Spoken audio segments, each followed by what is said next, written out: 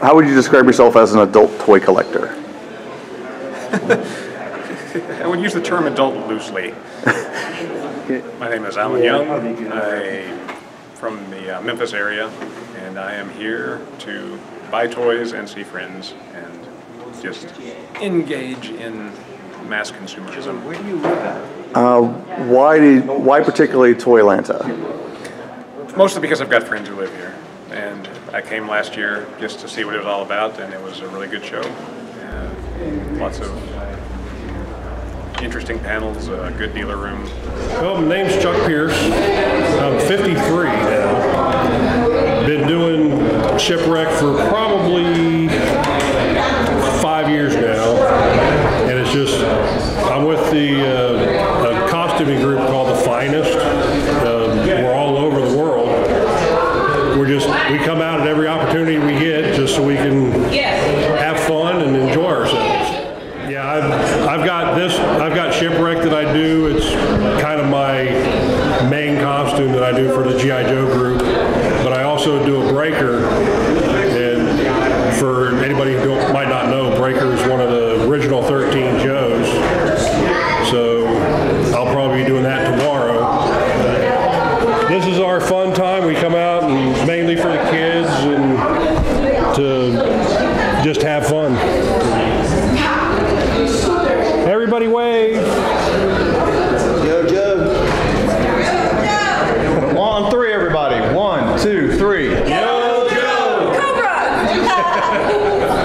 Yeah, Cobra.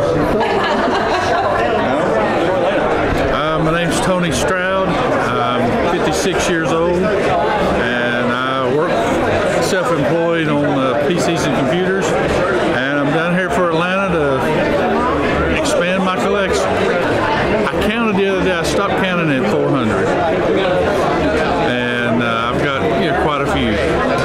This is my 5th year, and every year I look forward to it. I told somebody one day, they asked what's Joe like, and I said it's kind of like the old not camp meetings, but homecomings at your church, your local church. You see the old people, see people you haven't seen every year. It's more like a family. For instance, last night, everybody was gathered around the door, and somebody said, "What are y'all doing?" I said, "We're just seeing who's coming in. We haven't seen them in a year. Catch up on family and friends, and a lot of people know each other. They've known each other for years. There's a lot of good ribbon and a good, we break bread and eat, and have a good time and talk G.I. Joe." We have cheaper ones, we got a $50 bazooka set, but are you over the age of 18? No, okay, you can't have those projectile shoots. Oh. It's British, from the UK. They did a whole Action Man line, 40th anniversary, and that's one of their bazookas that fires. You're not allowed to sell it to anybody under the age of 18. They gave it, the original design was like this. They had these boxes and they had window boxes. The window boxes were the ones that went to the bank. This was kind of after the fact, meaning like the next week. But they took the ideas to the bank to get the funding. They used, from what I understand, they used 5 different banks to get the money that they needed. And guess how much money they needed to get this project off the ground? The money that he asked for to get the project off the ground. My name's Robert Hart, 52, 25-year active, retired Navy. My third visit, and to come to Toylanta. I come just because it's a lot of fun. I love G.I. Joe, love interacting with the people, love to see what's available to buy and learn a little bit. Well, I was asked to speak to the 64 to 69 era G.I. Joe. Met a lot of guys through Facebook pages, and they knew that I was, enjoyed the earlier stuff, so they asked me to put something together and present it, so I did. Enjoyed it very much.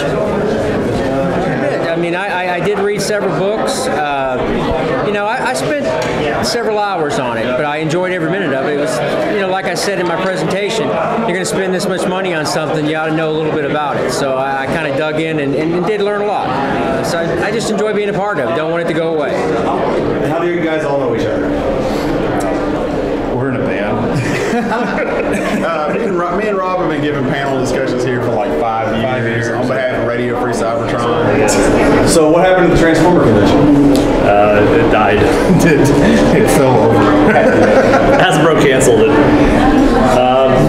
Mainly, I'd say the Transformers, except for the fact there's really not that much that I need anymore, especially on the older stuff. So, I mean, I found one thing this time, which was kind of neat, surprising. But like last year, I found like a small Shogun Warrior that I hadn't seen also. You never know what you're going to find. I worked at artillery, I worked at ranges, I worked with explosives.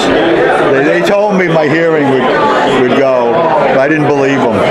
That's been a for 20 years. Mine's getting that way too. Well, you know, you just got hit again. Never thought it would last more than a couple of years, because that was the established wisdom back then, that a toy line was like 2-3 years tops, and then if you didn't bail out after 3 years, the chances were very good that you'd be stuck with warehouses full of Cabbage Patch dolls, which is a thing that frightened the bejesus out of everybody in the toy industry, because they thought Cabbage Patch was going to just go on forever, and they same thing happened to Beanie Babies, you know. So no matter how good anything was doing, they